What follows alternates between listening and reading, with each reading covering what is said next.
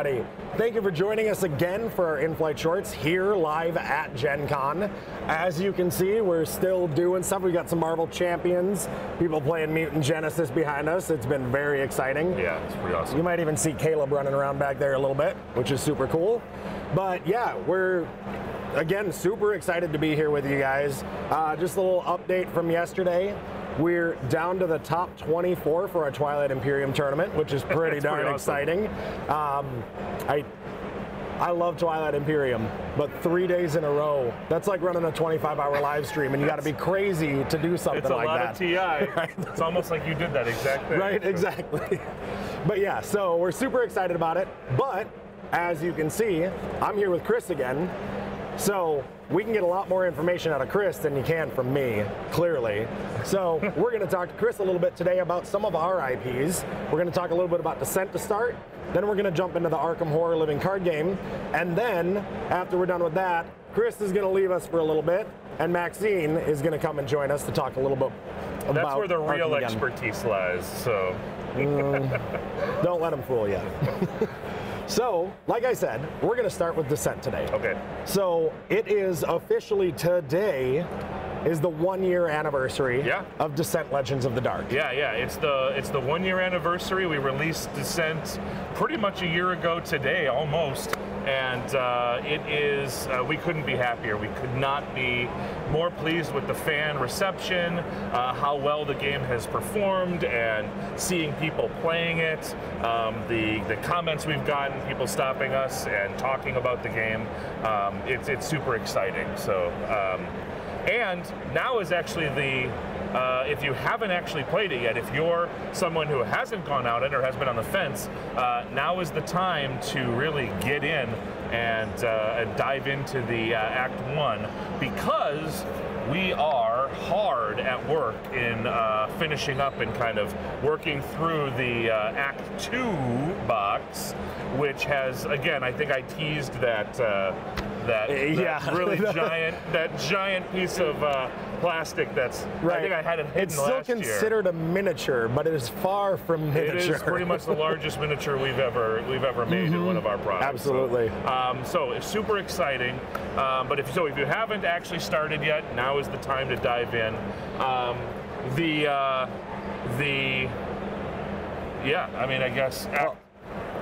We're talking about Act 1. So, Act 1 is right here on the t-shirt. Right. We have a bunch of our staff wearing this Act 1 t-shirt. It's the happy birthday shirt. But, speaking of Act 2, on the back of our shirts, we have teasing the Act 2 cover art, which is super, super awesome. We're going to pop up on the screen in a minute a different version that can show off that artwork. But that features, obviously, that's an image of Wykar on the back there. And so, as you can imagine, he'll play a pretty big role in the second act. So it's going to be really exciting. Nice. So. And I do have to say, I felt a little too, I don't know, scrawny when you had to like stretch out my shirt for me. Clearly need to work out some more. Jeez, fill out my shirts a little better. Cool, so we've got Act 2 coming. Yeah, Act 2 is coming, and and it's full of awesome, amazing Descent content. Picking up the story right where Act 1 leaves off on that kind of, on that cliffhanger. Yeah, I won't say it. I won't say anything. But there's an awesome cliffhanger at the end of Act 1. Act 2 picks up right where that leaves off. So perfect. So now is the time, like you said, to either start Act 1 or get your gaming group together, you know who I'm talking to finish it. And half of it's been my fault because I'm traveling to Gen Con and stuff, but that's just an excuse. You've had a year. Hey, there's no excuses. There's never a bad time to either start playing or finish playing. Absolutely. So we'll finish it up. But we also talked about something last year that we want to bring up. Ghosts of Greyhaven. Ghosts of Greyhaven. Yep, yes. exactly. So you mentioned it last year. Can you give us an update on that? Yeah, so Ghosts of Greyhaven is a side story. It's not part of the main Act act structure of the main storyline of the game. And I did talk about it. I teased it last year. We're still working on that product, but we have prioritized Act 2. So there's just a little bit of a reorganization where we are going to still release the Ghosts of Greyhaven product, but in order to make sure Act 2 could be as strong as possible, come out as soon as possible, and continue that main storyline that you are dedicated to, we just kind of reshuffled it, so it'll now come out after Act 2. Okay, so, yeah. And like you said, it can be played at any time. It's a side story. It can be played at any time. Right? It's a side story. It's not something that you will, it's a really awesome side story. Oh, of course. But it just takes those characters on kind of a divergent story path that can be played at any time. So, okay, yep. Wonderful. So focusing on the main story is what's really important. Exactly. We want to make sure that we can get that story out with no delays and and make sure that it can get in everybody's hands as soon as possible. And that awesome new plastic and everything that comes with it. So. And the beautiful art, which this shirt does not do the color pop justice. Yeah. Just wait for the video. It's spectacular. It's gonna be awesome. Nice.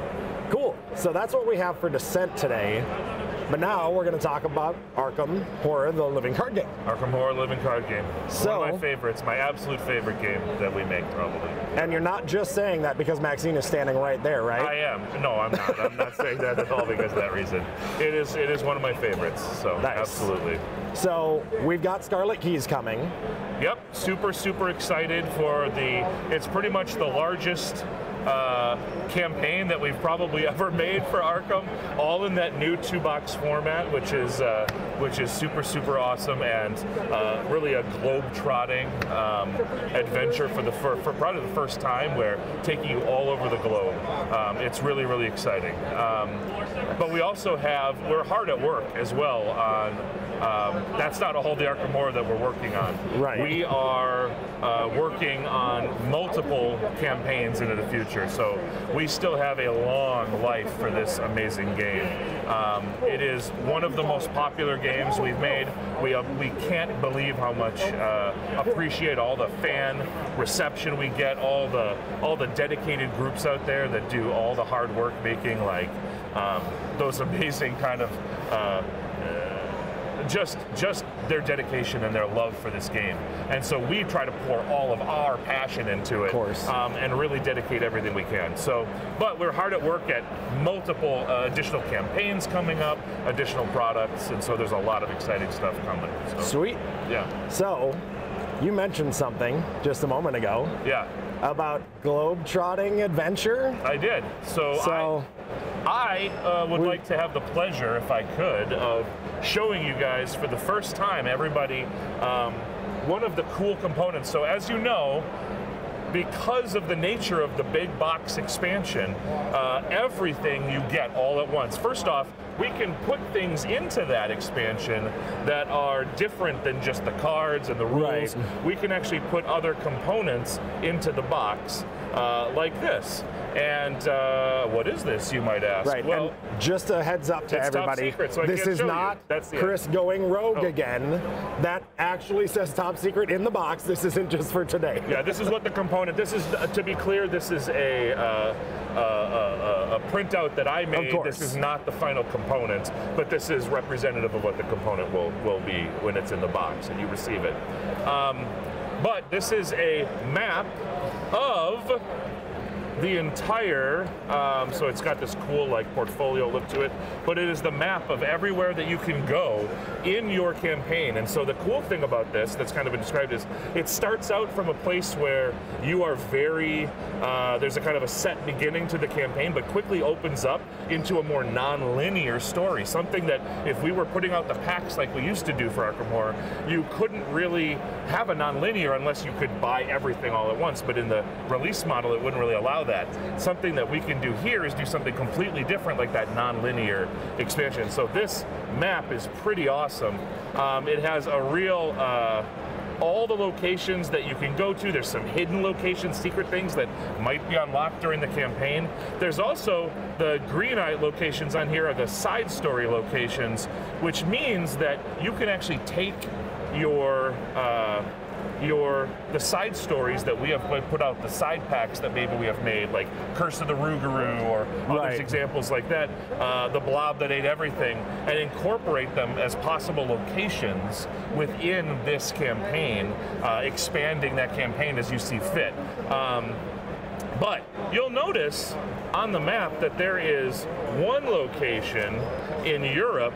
All the other green locations tie to scenario packs that you might be familiar with, but the Monte Carlo location is something that we haven't actually, that doesn't tie to anything we've ever made. So that probably means that there is another pack coming in the very near future that is going to take place in a scenario pack in Monte Carlo.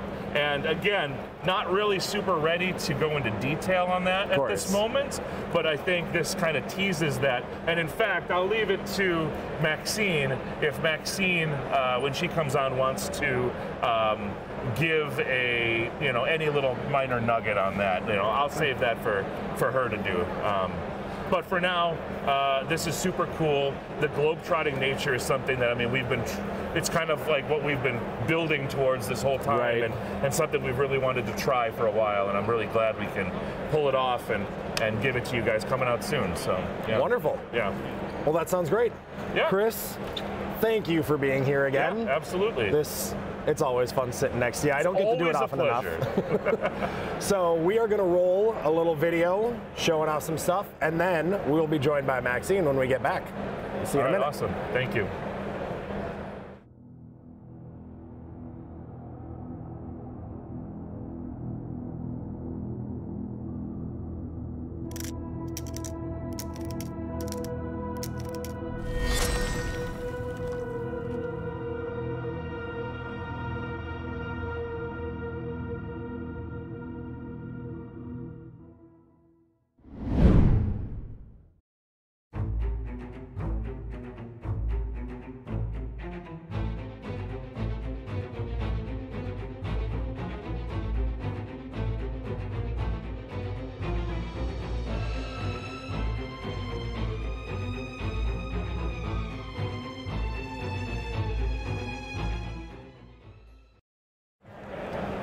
Hello, everybody. I'm back again.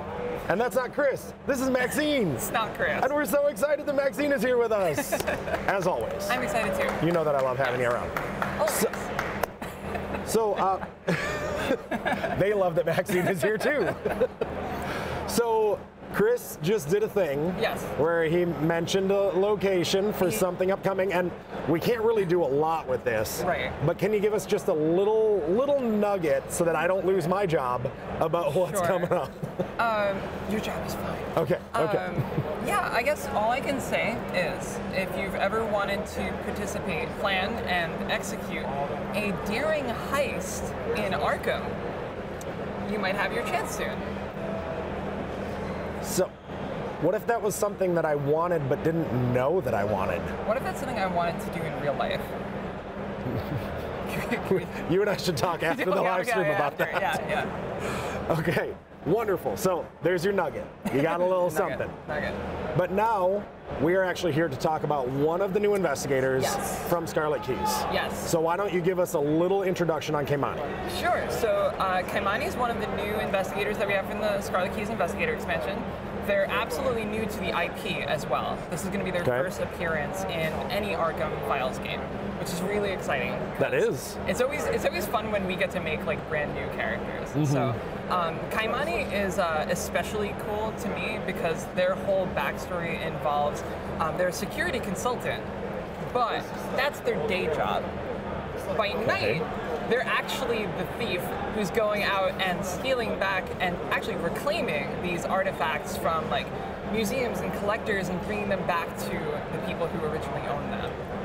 So superhero by day, superhero by night? It's kind of a picaresque thief sort of I like it. situation, like Leverage, you know, cool TV show. Yeah. I'd watch that show. Yeah, I love that show.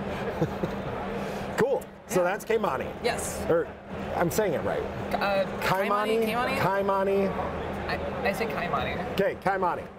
So That's the gist. That's the gist. But we've got some cards we're going to be showing. We're showing off this character, all of their unique cards. Yes. So let's talk dive about in. what they do in the game. Yeah, should I just dive right in? Yeah. All right, yeah. so I'm just going to read off Kaimani's card. I have it here. Unfortunately, we don't have the physical cards with us. But so Kaimani Jones, the security consultant, is a 3 willpower, 2 intellect, 2 combat, 5 agility investigator. They have the criminal trait, and they have a free triggered ability to engage an exhausted enemy at your location, which is weird. Why would you want to do that? Keep reading. Reaction: when you attempt to evade an exhausted non-elite enemy, they can add their intellect to their skill value for this attempt, and if they succeed by at least X, where X is their remaining health, they're discarded, just gone. Oh wow! So you essentially double evade an enemy. You evade them, and then you pull them back, and then you evade them again, and it's like you've lost them. They're gone. Yeah, they're you've gone. completely escaped. Yeah, and it doesn't defeat them; it just discards them, which has some effects depending on the enemy. Right. Yeah. And then they have an Elder Sign effect, +1. If there's an exhausted enemy at your location, you automatically succeed. So what's really cool about that is if you pull that during that second evasion attempt, it doesn't matter how high their health is, you just succeed. Jeez. Yeah. That sounds spectacular. Yeah. And then flavor text, this doesn't belong to you. Right. Makes sense. We are going to reveal the backside of Kaimani Jones. So I'm going to read off the backside. So they have a deck size of 30, pretty standard. Yep. Deck building options: rogue cards level 0 to 5, tool cards level 0 to 4. Good band, also good cards.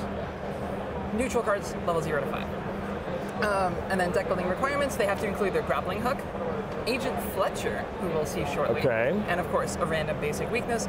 They also start the campaign with 5 additional bonus experience, which is another thing that we've done with a couple other investigators, like Parallel Roland has that, and Father Mateo. So it just represents the fact that like this isn't Kaimani Jones' like first outing. Right. This isn't their first rodeo. That's the phrase.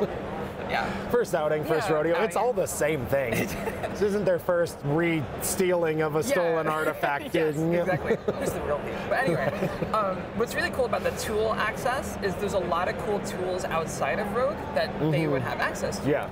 Such as fingerprint kits, magnifying glass, like all kinds of different, a lot of seeker investigation tools, a few odds and ends from like Survivor. They can carry like a lantern and a shovel, for example. So that gives them a lot of flexibility. You can actually build a pretty clue-heavy Kaimani if you wanted to, for example. Yeah, very cool. Yeah. All right, so you mentioned somebody. I did. Well, I mentioned an object first. Oh, you did. Yes. You did. You are correct. Yeah. So first, we're going to talk about Kaimani Jones' signature asset. It's their grappling hook. Very, very powerful card for Kaimani. It's 3 costs. It has an intellect icon, an agility icon, and a wild icon. It is in fact a tool. And it has the following text. Actions performed using grappling hook do not provoke attacks of opportunity. That'll become important momentarily. All right. Double action. Exhaust grappling hook to take up to 3 different basic actions from the following list in any order. Oh, jeez. Engage, evade, investigate, or move. And if you investigate, use your agility instead of your intellect. Okay. There's so much you can do with this card. You'll be using this card almost every turn once you put it into play. Because well, of course. Yeah. As long as you're doing 2 of those things at least, you're going to use grappling hook. What's really cool though is there's some new cards coming in the Scarlet Keys that interact with tools. At least one that has already been spoiled. So that's cool. Nice. Then you got your grappling hook on your belt, and Right? I kind of want a grappling hook now. I don't know how that would work at Gen Con though. I think I could swing from the rafters. That'd be all right. Yeah. What's cool about this is you can engage with it. So I like to think of it as like, I'm like Scorpion. Oh, pull them in, get over here. Yes, why not? I like it. All right, and then should we talk about Kaimani's weakness? We should. We should. So Kaimani's weakness is very interesting because this is another new character, essentially, that we're adding to the IP. This is Agent Fletcher. Agent Fletcher has the humanoid coterie and detective traits. what you can't see from this card is essentially Agent Fletcher is an ICPC agent who's on to Kaimani's antics. Okay. He knows what's going on. He knows Kaimani's true purpose. He's also a member of the Red Coterie. So that's a thing. He's alert, he's hunter. His prey is, of course, Kaimani Jones only. Of course. And while Kaimani Jones is evading Agent Fletcher, reduced their intellect value to 0. So he's kind of the foil to Kaimani's double evade tactic. Interesting. You're going to have to find some other way to deal with him or raise your agility really high to lose that tail. Jeez. Yeah, he's onto her. He knows. That's cool. He knows. That's cool. Yeah. He's, I mean, hunting. He's on the hunt. He's also very creepy. I love this art. I haven't actually seen the art It's yet. very cool. I wouldn't trust that guy if I ran into a back alley or anything. Right. Ugh. So that's Very Kaimani. cool. Yeah. That's Kaimani. Kaimani, again, in the Scarlet Keys, coming out very soon. Very soon. Is it very, how soon is very soon? Well, coming out soon. We can't say exactly when, but coming out soon. We're very excited for it, and I'm sure we'll be doing more live streams where we'll be playing through it. Yes. So wait for that. Watch for that. Maxine, thank you as always for joining. It's always a pleasure. Thank you. And thank you all for joining us today. We will see you again at this time tomorrow. Bye.